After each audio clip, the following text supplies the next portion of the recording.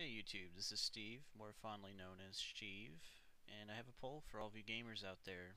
I'm sure there's many people here on YouTube who have played or witnessed the shift in the popular role-playing genre style over the last 10 to 15 years.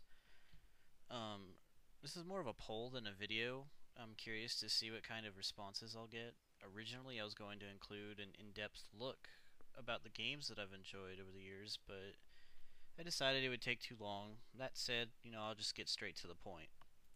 Alright, of the two major role-playing game styles, which one do you prefer most? Do you like Western-styled RPGs or Japanese-styled RPGs?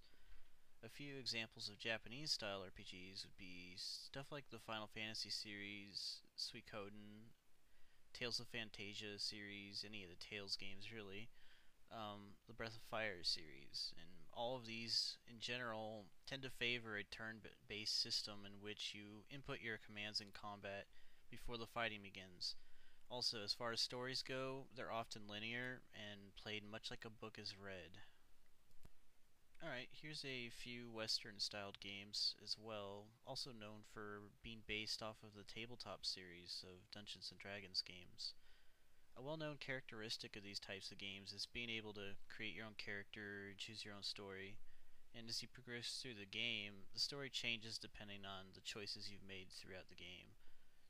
There's games like the Baldur's Gate series, the Fable series, which I've featured in this image, the Neverwinter Nights series, and the Dragon Age series.